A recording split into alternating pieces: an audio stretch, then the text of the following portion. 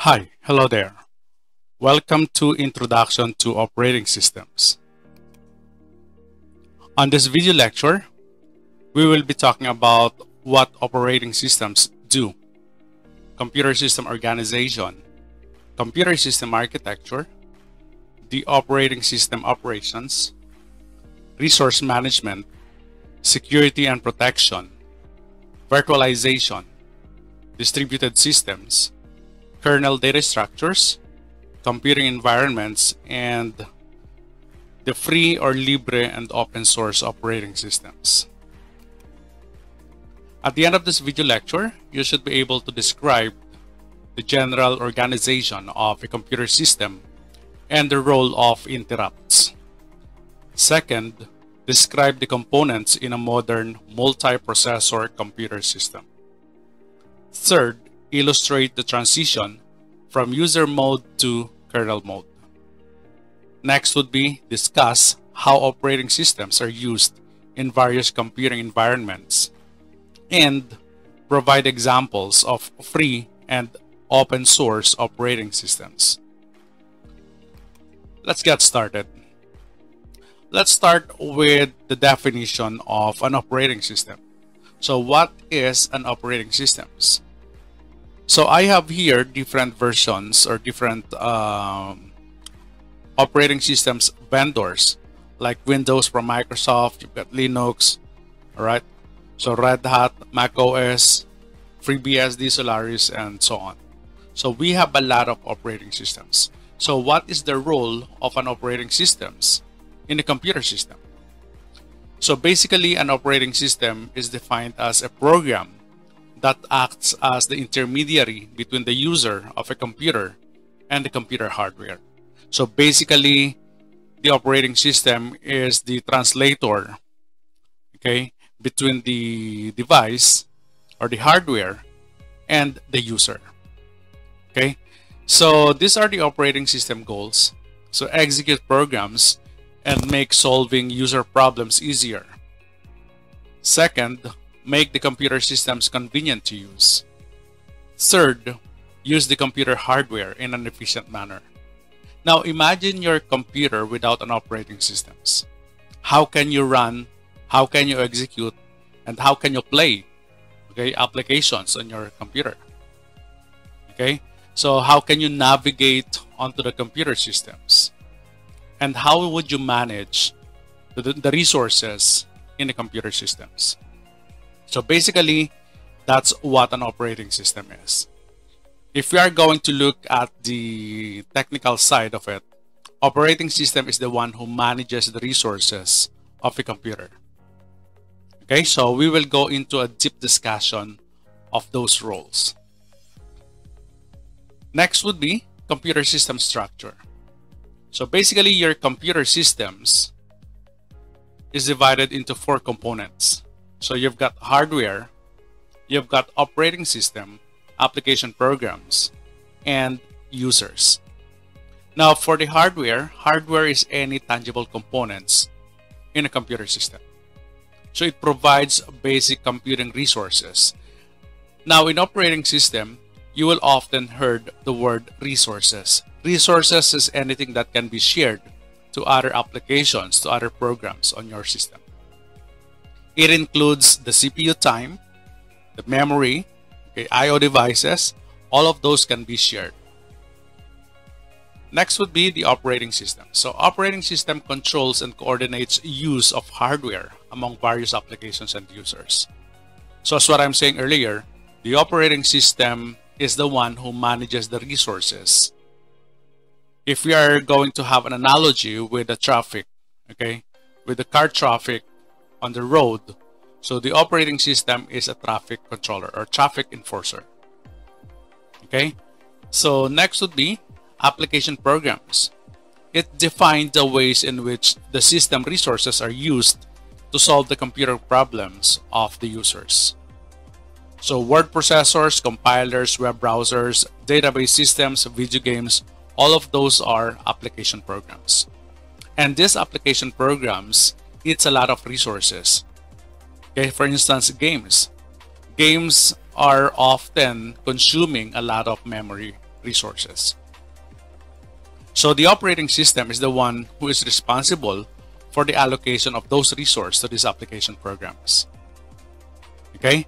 So if the application program needs to run, it defines or it asks for the amount of memory from the operating systems. Okay? And the last one would be the users. Users pertains to people or the end user. Peopleware. But sometimes it is also a machine. Okay? Or another computer. Now let's talk about the abstract view of components of the computer systems. Okay? So basically we have users, application programs, operating systems, and computer hardware. So we could say that computer is a hardware plus the operating system plus apps plus users. So OS serves as interface between the hardware and the apps and users. So OS provides services for apps and users. OS manages resources. So government model, it doesn't produce anything. Okay? So debates about what is included in the operating system. So just the kernel or everything the vendor ships. Is that it? Consider the distinction between system applications and third-party or user apps. Right? So basically the user interacts with the application program, traversing through the operating systems and to the hardware. No user can communicate directly with a computer hardware. Okay, so it should passes through application programs and operating systems. What operating systems do? So depends on the point of view. So users want convenience, ease of use, in good performance, especially to those who are a gamer and those who are rendering videos on their computer. They don't care about resource utilization, especially if you have a lot or ample amount of resources to use. So, but shared computers such as mainframe or mini computer must keep all users happy. Operating system is a resource allocator and control program, making efficient use of hardware and managing execution of user programs. So users of dedicated systems such as the workstations have dedicated resources, but frequently used shared resources are from the servers. So mobile devices like smartphones and tablets are resource poor, optimized for usability and battery life. So mobile user interfaces such as touchscreen, voice recognitions, those are under mobile devices or tablets. So some computers have little or no user interface, such as the embedded computers in devices and automobiles. So it runs primarily without user intervention. Defining an operating system. So the term OS covers many roles because of myriad design and uses of OSs. So it might be present in toasters, through ships, spacecrafts, okay, game machines, TVs, and industrial control system. So born when fixed, use computers for military became more general purpose and needed resource management and program control. Okay? Now let us define an operating system based on the perspective of an IT people. So no universally accepted definition for the operating system. Okay, so everything a vendor ships when you order an operating system is a good approximation, but varies wildly. Okay, so the one program running at all times on the computer is what you call kernel. Kernel is part of the operating system.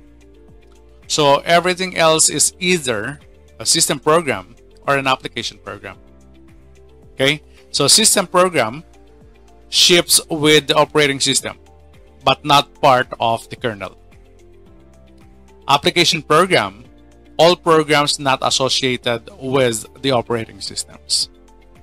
So one definition that I would give with the operating system is that my operating system is my resource allocator. When you say resource allocator, it manages and allocates resources. I would also define an operating system as the one who controls the program. Controlling program controls the execution of user programs and operations of I/O devices. Some define an operating system as a kernel, the one program that is running at all times, or else being an application programs. Okay, so today's OSS for general purpose and mobile computing also include middleware. This is a set of software or software frameworks that provide additional services to applications developers, such as databases, multimedia, graphics, etc.